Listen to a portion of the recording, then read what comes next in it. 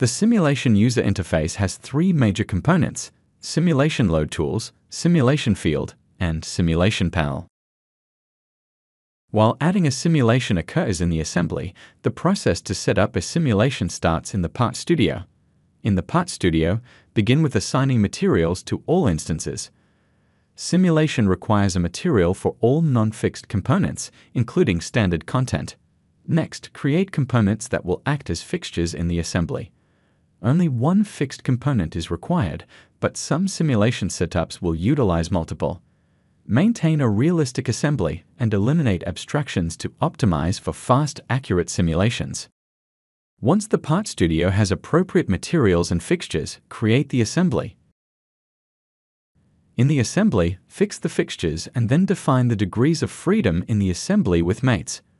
Groups can be used to fuse parts together and are valid simulation connections. The tangent mate, pin slot mate, parallel mate, and relations are not supported for simulation.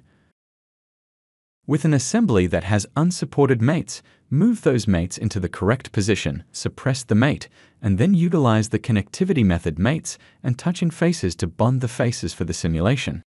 With materials, mates, and at least one fixed component, the setup is complete for creating a simulation.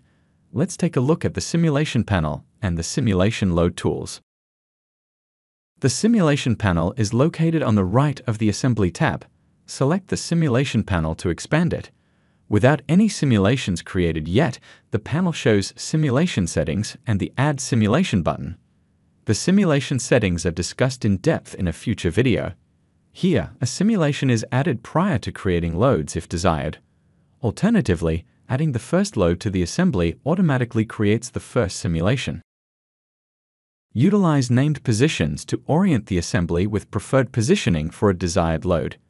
Consider the unconstrained degree of freedom of the assembly and its mates.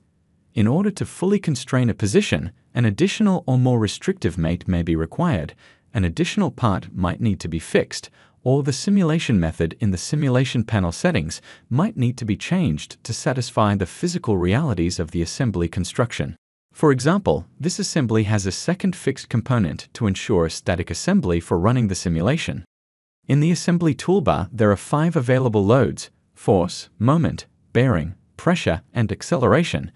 These loads will be discussed in depth in future videos. Now that the first load has been added to the assembly, the first simulation is created. In the simulation panel, a simulation table now exists, and the Add Simulation option is moved to the bottom of the panel. The simulation table has all simulations listed for this assembly. Modify the magnitude of loads and enable or disable multiple loads per simulation from this table. When multiple simulations exist, right-clicking on a simulation column header that is not active allows you to set that simulation to be active. Additionally, a simulation field now exists above the instance list. Here, a drop-down list of all existing simulations are available, providing another method for changing the active simulation.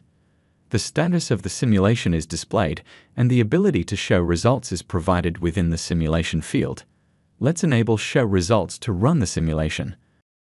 Utilize the simulation settings in the simulation panel to change the color legend and connectivity method. Show connections to visualize the connectivity method applied. The status, results, and simulation settings are discussed in depth in future videos.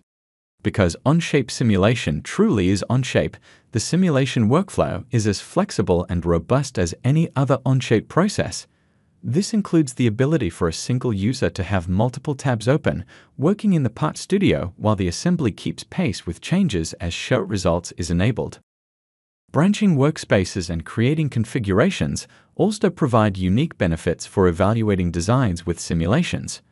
Branch workspaces to evaluate design changes, carrying your simulation setup into each branch. Take advantage of Onshape's selective merge feature to merge design aspects from one branch into another. Configure a design to test different product options to evaluate how different instance size or thickness alters the results of the simulation.